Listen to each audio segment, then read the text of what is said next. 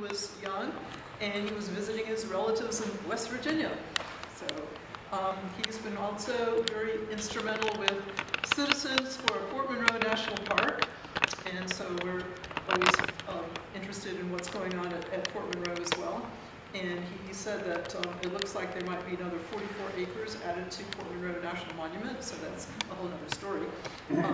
But he's been working as the president of Citizens for Riverview Farm Park, and he's been working on this for quite a while now, and he is going to tell us about, in his presentation, the events since the, quote, unsolicited proposal for residential development of a city farm, another one, prompted by spontaneous outturn of citizens at a Newport News City Council meeting back in December of 2016, and it's been a hot topic ever since. So give him a warm welcome, Adrian.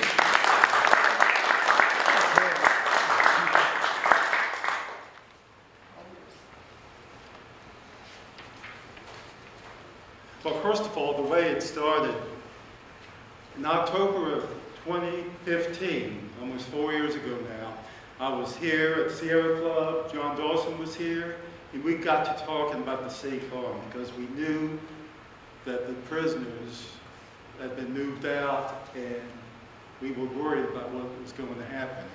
The next month, a few of us got together and we started, eventually we created the Citizens for Riverview Farm Park. Amen. Next slide, please. Now, of course, it got the name Riverview because it was supposed to include the river, the riverfront. And you can see in this outline here, it's kind of a roughly outline, but the outer yellow line is the outer boundary. HRSD has this part inside it. And it also was to include the former Minchfield dump, landfill, up there in the right corner there. So, and the marina, city farm, and the fact is, all of this used to be the city farm over and when they decided in the 90s to make it a park, they still had prisoners down by the river, so they had to keep that separate. But it was supposed to be done, actually it was supposed to be done more than 20 years ago. They were supposed to be moved out in the 90s, but that never happened.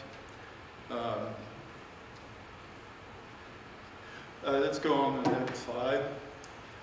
This, of course, is a great aerial view of the area. And you can see the Minchfield High School's up here. The main parking areas here with the playground, picnic areas, HRSD, gymnastic center, and here's the gate going into the city farm. What is HRSD? HRSD is the Hampton Road Sanitation District. So that's the sewage. So, but anyway, as you can see, this is heavily developed residential areas. You go farther over to Warwick, then it becomes commercial. On the other side, Jefferson, it's heavily commercial. It's the main shopping area, Patrick and Henry area, and the Oyster Point area over there, all their shopping. So we were fortunate in a way that there was this city farm that kept it from being developed all these years. And now it's really the only substantial piece of land on the river that could be a park north of Hilton area, actually. Because there's Huntington Park. If you're talking about waterfront parks with beaches, there's Lincoln Park, Huntington Park, and then this could be one. But there's nothing else up in this area that's really substantial that could be a park on the water. Let's go on. The only place you can actually legally get down to the river is on this pier. You go down a little path next to the HRSD fence, and you get to this little pier. Go on to the next. And this nice little pier, and you can see lovely view from there. And there's a beach. Now, I've seen people on the beach, they aren't supposed to be on that beach, but that's about the only beach. And a few years ago, I went out in a boat I started up on the Lloyd River and went down to James River to the pier there at Huntington Park and took videos. And you can imagine how many huge houses with piers, private piers, and of course the country club, all these things along the river, but not much as far as what the public, the general public can use. Okay? Keep going. When you go back there, you feel like you get away from the city. And this is, you're looking now from close to where the gate is to the city farm, up toward Mitchell Road. To the right, to the next one here. This is the brick barn that was torn down October 3 years ago. And go on, you can see, keep going.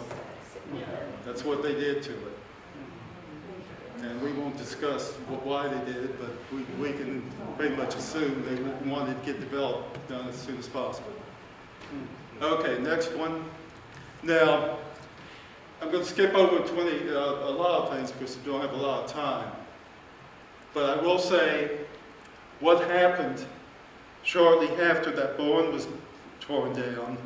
The city had this secret meeting, or it was a closed meeting. We won't call it secret, we'll call it a closed meeting. And the only reason the public found out about it was a reporter at the Daily Press. And there was a developer that came in, and that developer was represented by one of these speakers here. 26 people spoke on that night, and this was spontaneously, December 13th. Imagine trying to get all these people out right before Christmas to speak, but this was spontaneous. Most of these people just came out on their own. And 25 out of 26 spoke against any kind of development there. And the one for development was one of the partners or employees of the development. The next one. So going on with 2018, because we have to skip over a lot now. 2018, we really got involved.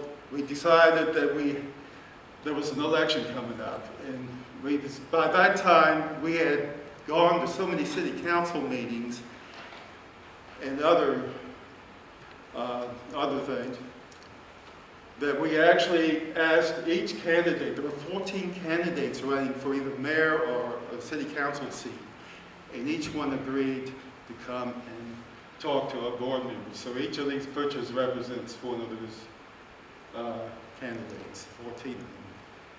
And then we put that on the website. So we didn't endorse anybody, but we made it clear if they signed our petition. So keep going. Not signed the petition. We put that on it. And there's other comments they had made. Keep going. Neighbors, of course. Go back. Go back. You want to see That's Dave? David Jenkins. And he was endorsed by the Sierra Club. So we put that if you were endorsed by the. So keep going. And so just keep going. So we put that on the website, and we went to the various candidate forums and had questions. A lot of the questions came out in those forums. Now, as a result of that election, we got Dave. So that was an improvement in what was there before, definitely. That's all I'll say about that. But City of Newport News future land use map, that was the next issue, the comprehensive plan. Now the comprehensive plan, first it went through this committee that had meetings, and then for a time they didn't have meetings, and then they started up having meetings again. But after they came up with something, they sent it on to the Planning Commission. Well, what the future land use map says is what they want each parcel in the city to be in the future. It may not be that now. Go to the next. So what they did, this is the city farm. This is actually what it looked like as far as zoning. Green for parkland. Now go to the next. Let's close up the next one. Okay, this is what they did.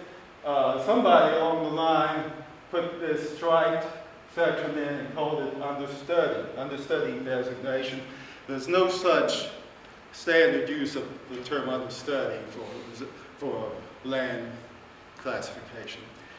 But what we did, we went to those meetings, and we had more people going to those meetings than came to that first council meeting that I told you about. And go to the next. And so the Planning Commission recommended, there were 7 members there that day, and all of them voted to send it on to the City Council with the future land use of that land being parkland. And to the next. So we got good headlines from the Daily Press. Thank you. And just keep going. But the next thing was City Council, and that was a big question because we had gotten some opposition from some people on City Council and some indifference from some others. We had at least a couple, 2 or 3 that we thought we could count on, pretty much. But we weren't so sure. We'll keep going. Verified is what was suggested, and keep going. But we took time to have a little song to sing, but keep going, keep going. So we have this first rally outside the City Hall. You can see Robin there being interviewed by Channel 13. And keep going. And so we had people out there, and again, we had sent out emails or put something on Facebook, and these people just came out and joined us. And Tyler was there. And keep going. Yep. Okay. So the next thing was a public hearing at the City Council. And, you know, you're never sure how many people can come out, but we had more people, like I said, we had a lot of people at the 2016 meeting, but we had even more at this one come and speak. Keep going. We had, look how, this is in August. Imagine in August is very slack as far as attendance. Keep going, there's 4 of these. See, it's packed. Okay, I have a few photos. I don't want to put everything up there because it would take a long time, but you can see we had some young people, we had older people, stop. So we had young people, we had older people, and people in between speaking about this. We won the vote 5-2. So they kept it in the comprehensive plan, future land use map, as being parkland. Okay? So on Channel 13, they had a nice write-up. And then on this one, you know, a couple of these council members in particular were saying all along this, the city farm is not part of Riverview Farm Park. But this is a city-produced map. The green outline shows where the parkland is, and it includes that. It even goes over, includes the marina. It's up here, including the former landfill. So it includes all that. That's from the city. And we had a couple of people on the council, at least, that were saying otherwise. And you wonder where they get their information. Now, the next one was kind of a suggestion. One thing we would like to see in the future would be trails along the waterfront, like they have up here in the upper part of the park, that bicycles and people can walk along these trails. So that's just a suggestion as far as when you design the trail, you have to take into account the topography and what's there. So. Okay, and now in some more aerial views. Now, this is kind of the hindrance now to us getting on, and all these, that's the city impound lot. There's maybe 30 cars in there, trucks. The canine units, the kennels, they use some of these, I'm not sure which building, but they're on there somewhere. See them right there. Which one? Just underneath where your hand was. Up a bit. Up a bit. Those two there. This up here? Yeah. Okay. So, and this is where the barn used to be, right there. But go on. And this one you can see where they dug out for the archaeological dig. You keep going. And, okay. And they found this well. This is a well. They got a lot deeper. As they went down, they had to broaden it out. And they bring out things, and then they shift it to get the loose dirt out, to see what's left in it. Now, this is certainly a great time. It's a foundation of a building, as you can see. I think it's the courthouse. It could be the courthouse. Yeah, that's what was suggested. That's the view from close to where the prison used to be, right behind them on the waterfront. And the City Farm Gym, what's going to happen there? These are some photos from the marina, and you can see they're in sequence here from left to right. And then the next one, keep going, and the last one, you get to go back.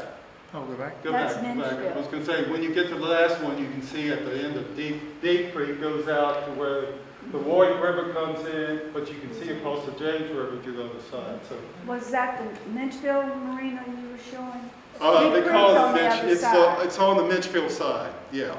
Yeah, on the okay, it's called side. Minchville. Yeah, some people call it Deep Creek. Deep Creek's the other side. But Deep Creek, yeah. On Deep Creek Deep Road Creek is But it's all on the Deep Creek, And on Creek. Mitchell Road is Oh, these are some of the fishing boats. This is the C&U Sailing Center. Some of the boats, they have a building also. Now, the other thing that's coming up, and there's the Planning Commission will be, there's a notice on the table there, along with some photos from some about Riverview also. But there's a meeting coming up soon where the Planning Commission is going to go over this Denby Warwick plan. October 6th. Yeah, it's October what? 6th. 6, First okay, Wednesday. yeah. So what it is, when they decide the boundaries for the plan, they purposely left out Riverview Farm Park. But you can see when they talk about natural systems, they did put that in there as being important. And one of the goals is to expand access to the water. And I don't think you can get too much by putting people down on some of these creeks behind people's houses. You really need a substantial piece of land that's public for people to have access to the water. Adrian, why don't they put in the landfill and get that green going right to the water's edge? That's not Riverview Farm Park layout there at all. No, that's like I said, the people that did that were too... It's totally wrong. Yeah, they got it wrong as far as the shape of it, because it should go all the way down here.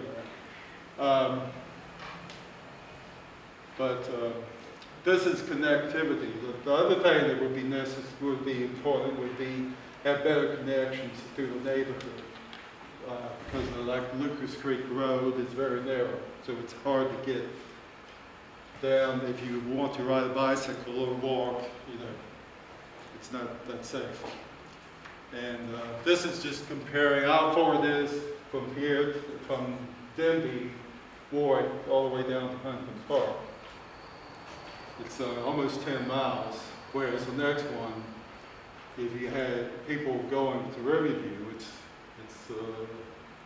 it's a little like 3.3 miles, something like that, but depending on which way you go. And some people were saying, particularly one council person in the North District who was very strong on the North District, that just doesn't really realize how important this is for the North District, not just for the Central.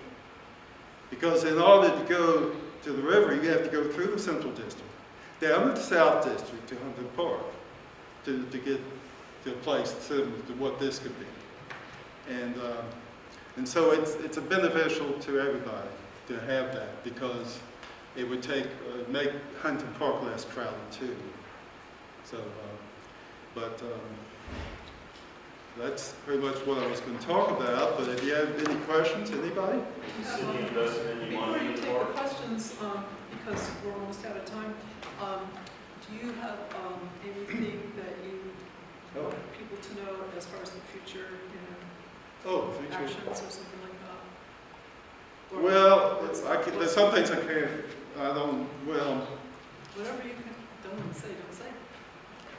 some things we're trying to get, but I'll tell you what we did get in the CIP. That CIP is Capital Improvement Plan, that they work this up every year for a 5-year period, but the first year is the one that's really in concrete. The rest can change drastically. Okay, so we got $300,000 allocated this coming year for the park, for the city farm. It's under City Farm Park is how they listed it. Now, you can't get a whole lot done for that amount.